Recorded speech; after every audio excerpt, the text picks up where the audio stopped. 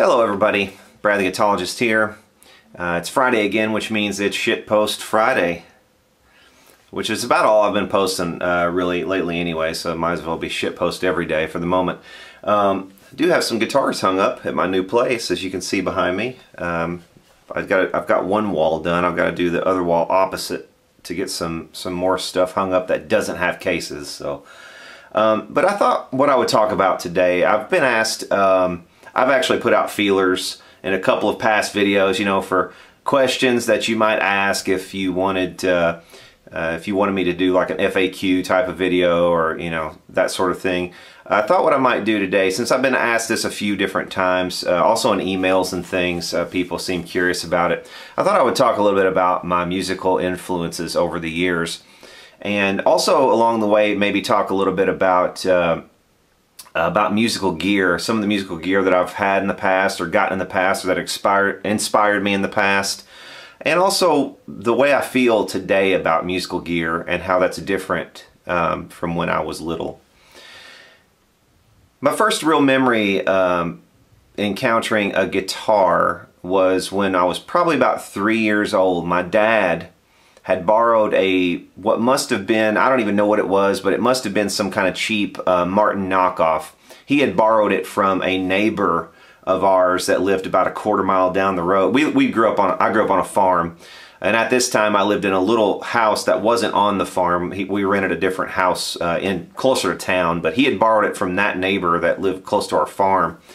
And I didn't even know this. I just always thought it was my dad's guitar, but it was, it always sat in the corner. He never played it. It was just kind of there always when I was real tiny. And I remember walking up to that thing and kind of just looking at it in awe. You know, it's like, what is that? It makes strange noises when I touch it. It's almost like a, you know, Rush 2112 or something. What is this? It makes strange noises. But it was exactly like that. It's like I was 3 years old, maybe. And yes, I do remember things from when I don't remember things from last week, but I remember shit from when I was like 2 and 3, which I know seems odd, and you're probably thinking, you don't remember any of that stuff for real, you just remember it because people told you. No, I actually remember things from when I was real tiny, some weird shit too. But yeah, man, I remember this guitar just kind of sitting in my parents' bedroom. We had one of these weird layout kind of houses where, you know, you had to walk. Sometimes you had to walk through the bedroom to get to another room, sort of thing. So it was kind of an open sort of floor plan. But he had this guitar in there, and I would walk up to it, you know, and I would strum it with my thumb or my fingers or whatever, you know, kind of in the middle. You know, you would strum it like this, and you'd be like, oh, you know. And I distinctly remember, you know, just strumming like open chord stuff, and then after a while, you know, I kind of like realized that the closer I got to the bridge, you know, it made this different tone, and I was always fascinated with that as a little tiny kid. And then I also remember doing this, you know, if you've never done something like this, I'm sure everybody has, but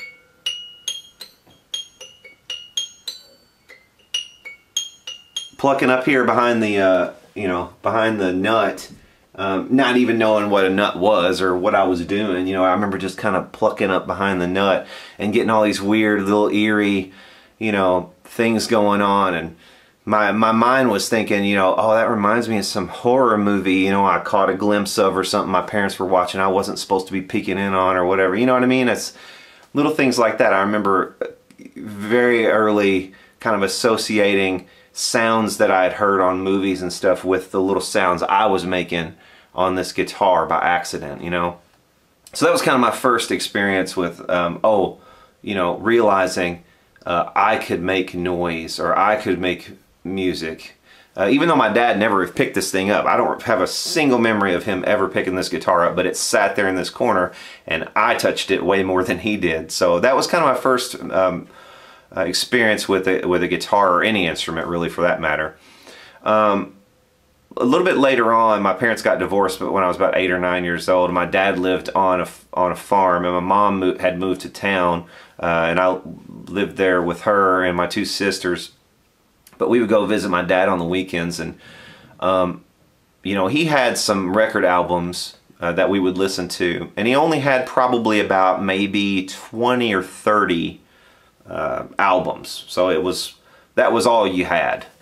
We didn't have really any big stores. At this time, we were in the middle of the sticks, really, so there was no Walmart within driving distance. There was none of that stuff. It was, I mean, you're talking mid-'80s, you know, so we just didn't have any of that. We didn't have access to a whole lot of music, really, and what was there was what my dad had probably picked out when he was younger, you know.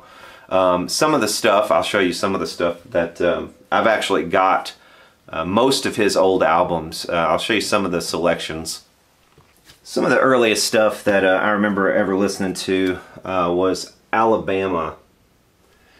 This band came out, I think, around the time I was born-ish, or shortly thereafter.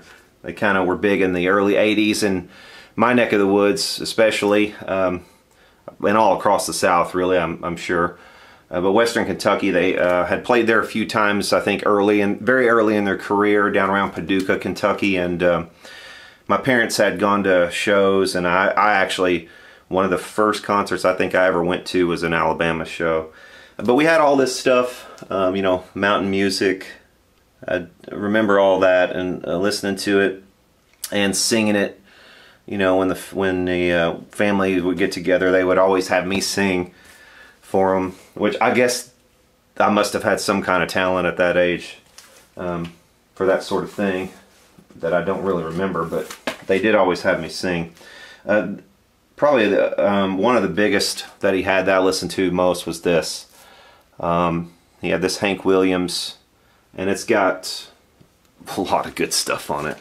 I mean, it's got Bucket's Got a Hole in It, Moanin' the Blues, Lost Highway, You're Gonna Change and I'm Gonna Leave, all kinds of stuff, man. But about the only ones I ever listened to were I Saw the Light, which I was obsessed with that song for some reason. I would always put that on.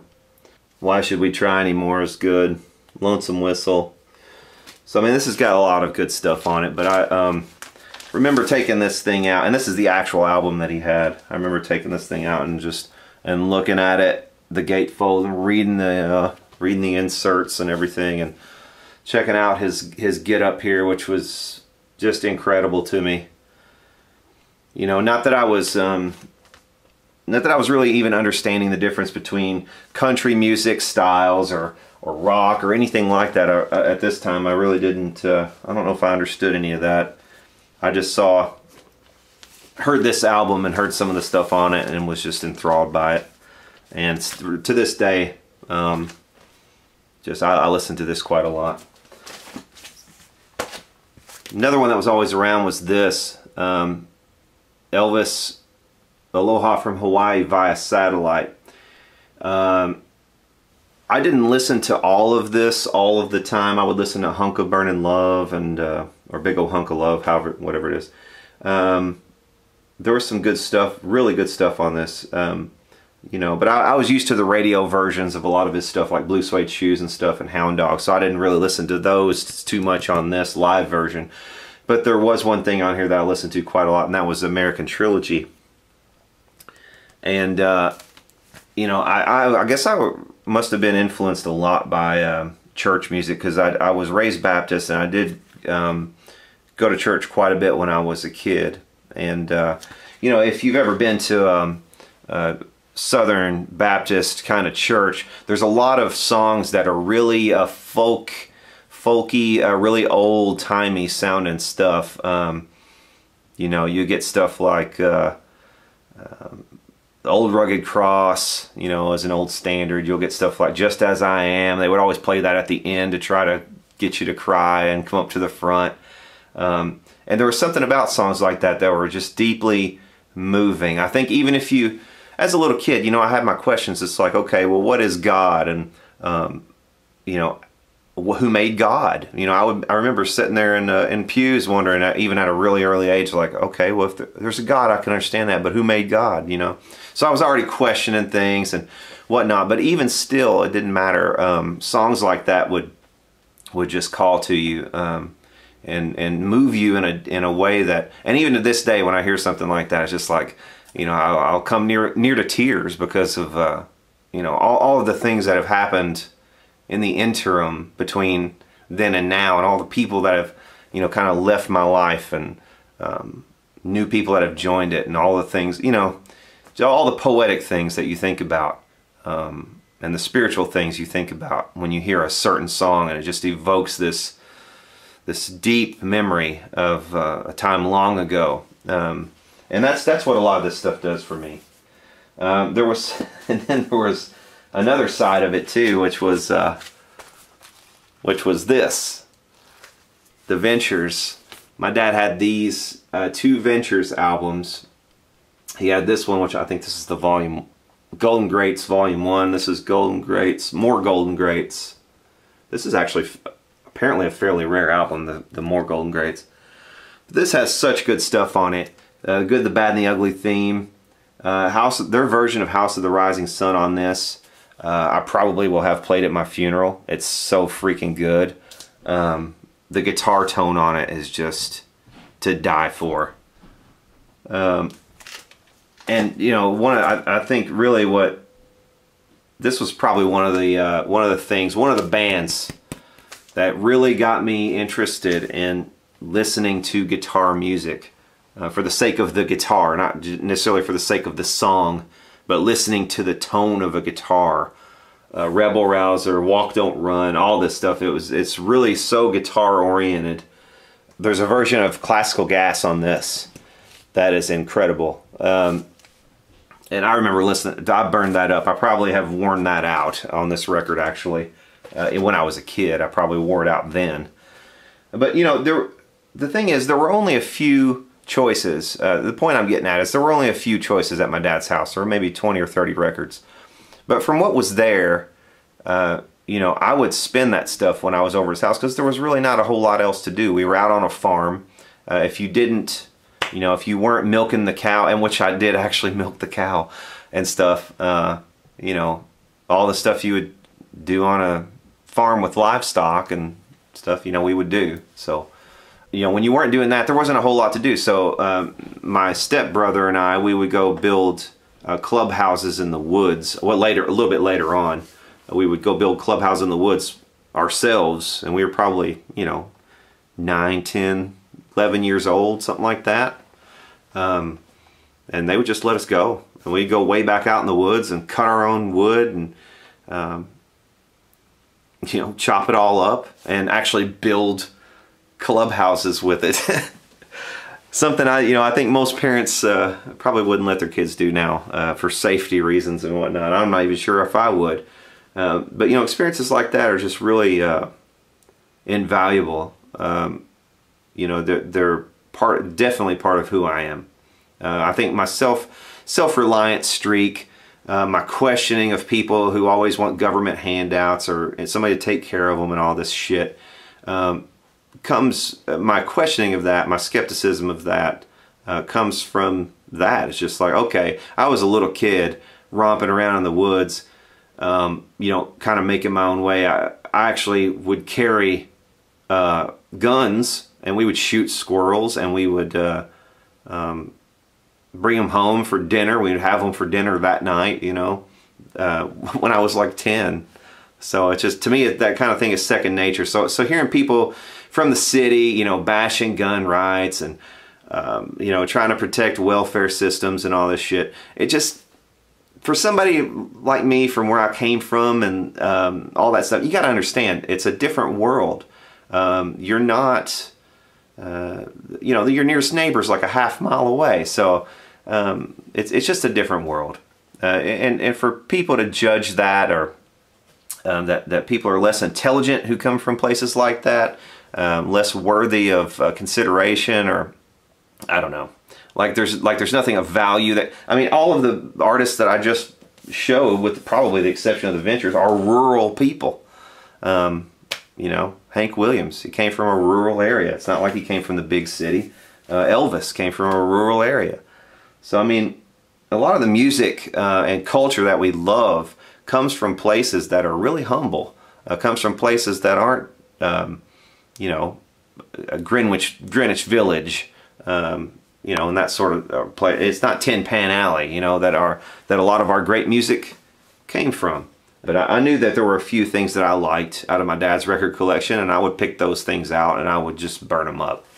I had to find things that I liked because there wasn't enough, much of it there. Another early experience I remember was going to my cousin's house, and this was probably slightly later in the 80s, maybe 87-ish, something like that. I went over to his house, and he had just a Ferrari red BC Rich bitch.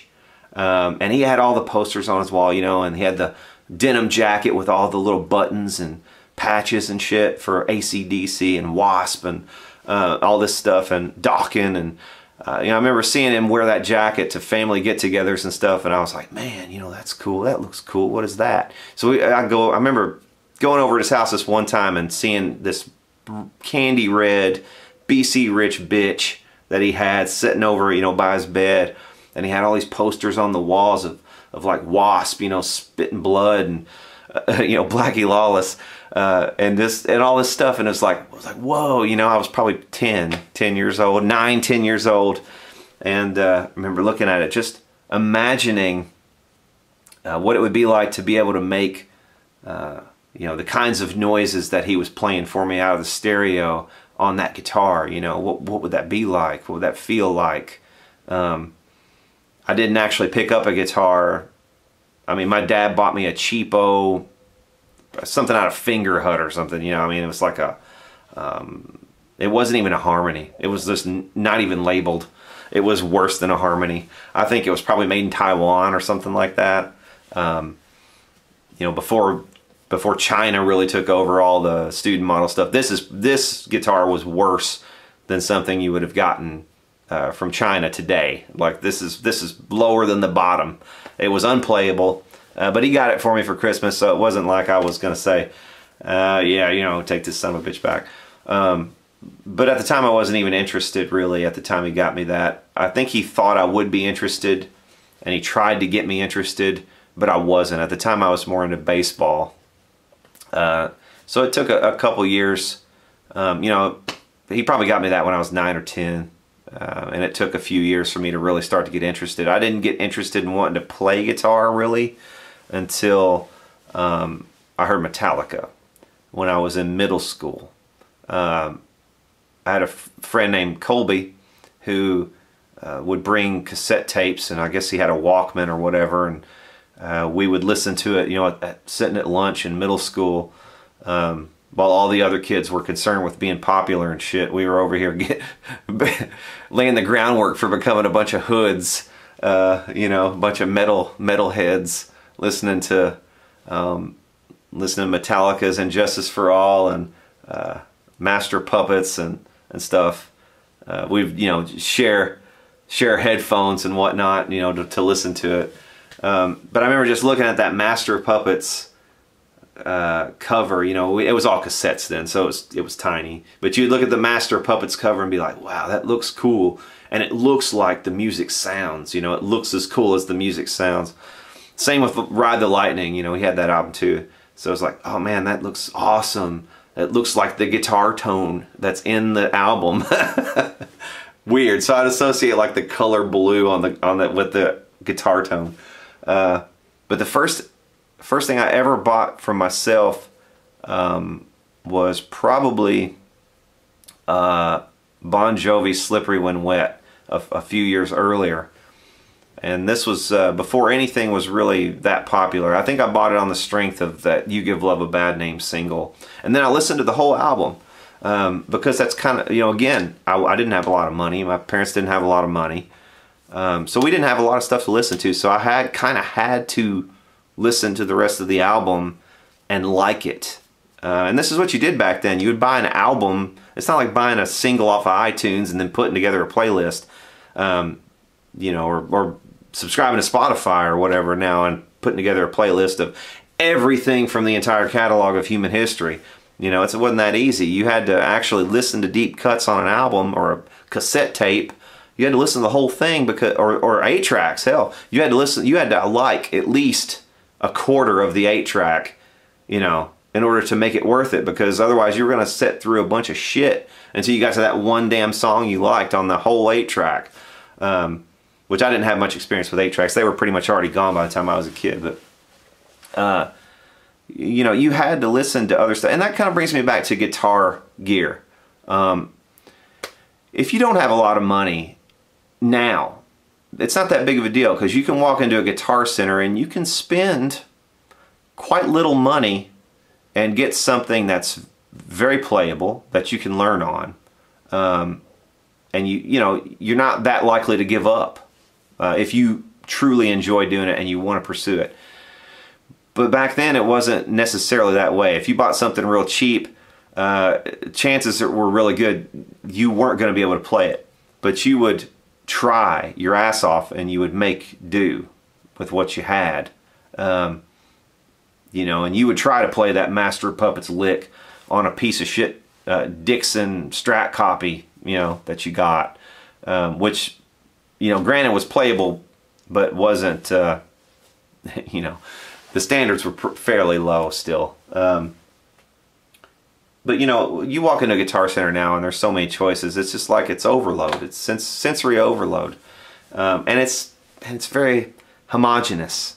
You see you see your big section of Gibsons, and you see your huge section of Fenders, and you might see some Schecters, and then some maybe a Jackson or two, but only because Fender owns them. You know, they have 3 or 4 colors basically that are their primary colors that they kind of slap on guitars, and the Gibson section looks like this, and the Fender section looks like these colors, and they might have some special colors in there, but for the most part still it's Olympic whites, and you know, you get your blacks and Olympic whites, and it's not like they're going overboard on colors for their production run stuff. They do a lot of special run stuff, but that'll get you some weird, you know, shell pinks and things. But for the most part, you know, even Fenders with all their colors are fairly homogeneous in what they put in the stores. And then you get your Schecters and stuff like that, and it's just all black. You know, it's either matte black or it's gloss black. You basically have the, or every now and then you'll get like a wine red, see-through wine red or something. You know, it's just, even the color scheme is just very homogeneous looking to me. Very unlike stuff that came from the 60s. You know, you would get some different things, like with different pickup configurations, and companies that were doing their own thing, and really, you know, they weren't necessarily back then. Japanese stuff wasn't trying to be like the American stuff necessarily. It was just they were doing their own stuff. That's kind of why I gravitate toward this stuff, because you can't really walk into a Guitar Center today and see something like that. You know, you just don't see it. If you do see it, it's a very rare occasion, and they don't care anything about something like that. So that kind of makes me care about it, because it's okay, everybody else has neglected this thing. Everybody else thinks this thing is shit. Let's see how good I can make it. You know, let's see how much skill I have developed, and let's see if I can make this thing playable. I've got some tools. Let's start grabbing weird stuff like this, because let everybody else have the Fenders and the Gibsons and the whatever. And it's not out of some hipster need to be different. It has nothing to do with that. It's just seeing something that's humble and trying to resurrect it, you know, or something that's in a poor condition or a poor state, and trying to make it into something that someone would value, or that I would want to play through, you know, or that would inspire me to play. It's like falling in love with a girl, you know.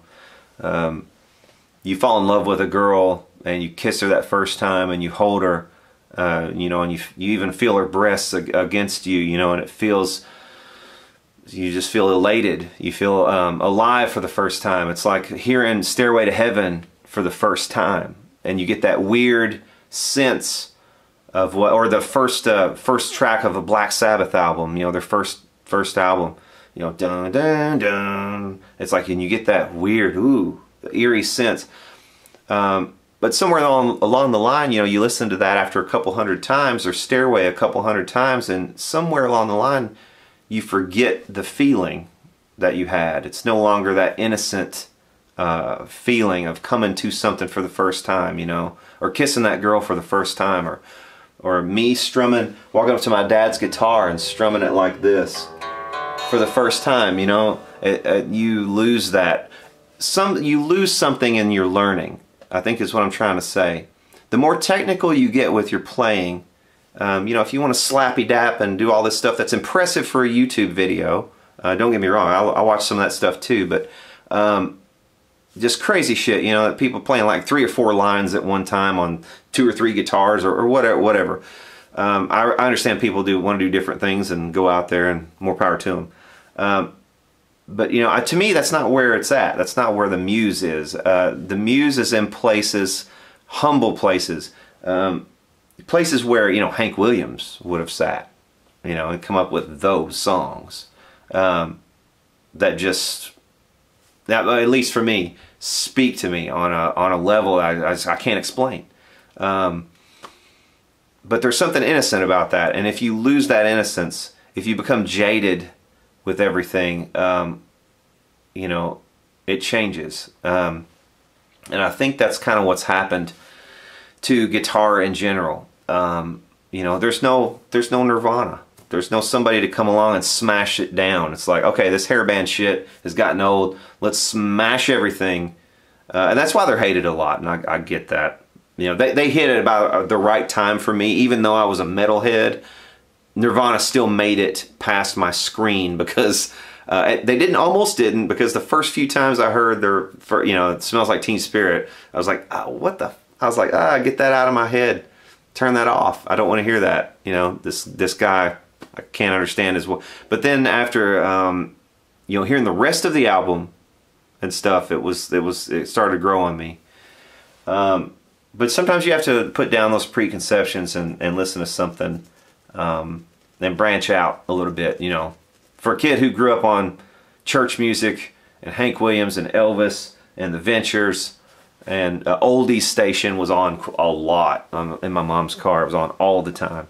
So for somebody like that, you know, to go first of all to metal like Wasp and you know, Metallica and Megadeth and stuff like that, to then go on to try to listen to Nirvana and try to make that acceptable and stuff. You know, it's not an easy transition. It happens, but it's not easy. I also got a lot into Simon and Garfunkel around the mid-90s, because there was something about it. You know, the oldie station was always on in my mom's car, and every now and then you would get that Simon and Garfunkel song. It was like, you know, okay, you would get Motown, Motown, Motown, Motown, and then you would get a Simon and Garfunkel song, and that was like, whoa. It's like, okay, that's over here. This has a darkness to it. This has a something about it that's not, you know, we're not trying to make people dance necessarily. We're trying to touch people's fucking soul, you know, with this. And it was like, okay. And as a kid, you know, sitting in the back seat listening to this, it was like, you know, just dreaming out the side window. There's that innocence. You know, again, it's back to that innocence thing. It's like you hear something like that and it just sticks with you for the rest of your life. You never forget it. And that was Simon and Garfunkel music too. So a little later on in life, in my guitar development, I kind of came back to the Simon and Garfunkel stuff, you know, remembering hearing that in the back of the car, and started trying to play all that finger picking type stuff. And that's where I get a lot of my finger picking stuff, hugely influenced by that. Trying to learn Simon and Garfunkel songs in the mid 90s, when I was kind of, you know, first 3 or 4 years of playing. But anyway, back to the innocence thing. I think that's why a lot of people, you know, get high to write. You know, they'll smoke a doober or something, or they'll take whatever they take, you know, some stuff more dangerous than others, and go on their little journey to try to deconstruct whatever it is that's gotten in the way of that innocence. You know, that's what I love about church music a lot, you know, because you don't really need to take a drug to deconstruct it. Church music is kind of innocent already, because you are humbling yourself in a way that you know, rock music really doesn't do. Rock music is about bravado. It's about, like, you know, I'm a man and I have a dick and I want to stick it in you. You know what I mean? I mean, sorry to put it so bluntly, but it's that's kind of what it's about. You know, that's rock music. But there's still an innocence even in rock music. Like, if you go back and listen to some of the early stuff, it's like they were just figuring out what it was all about, and just figuring out how the beat would you know, would hit you. Listen to like some Bo Diddley or something.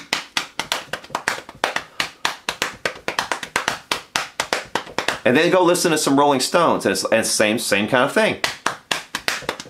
Yeah!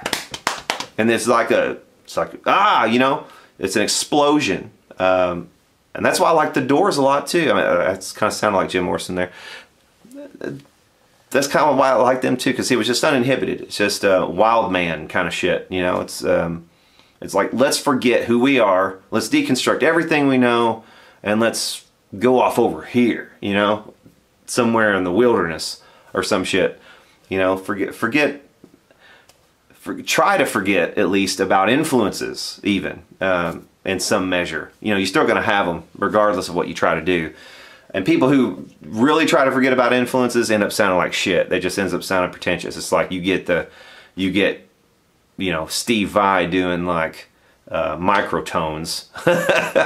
No offense to Steve Vai, he's a great player, but you know, I mean, when you get that far into it, it's like you've lost the innocence. You got to have the innocence. That's why I can only listen to like I can listen to early Yngwie Malmsteen, early stuff, like where he was just like full of piss and vinegar, and he's just on stage just kicking over shit and just going for it. And I can listen to that for about 10 minutes max, and then it's like, okay, now you've gone beyond. You've what is it? You've lost the innocence. That's what it is. You've lost the innocence. So yeah, don't lose your innocence. Try to keep it. And if you have lost it, try to get back to it in a way that doesn't require narcotics. Anyway, enough shitpost Friday. Hope you guys have enjoyed this one. I do have a couple things on the bench that I'll be repairing. So hit the subscribe button to see that stuff. Also, go to my main YouTube page, The Guitologist, and I have all my old stuff sorted into categories. So if you certain things you like to see, you can go see it there. Anyway, thanks y'all for listening, and y'all take care.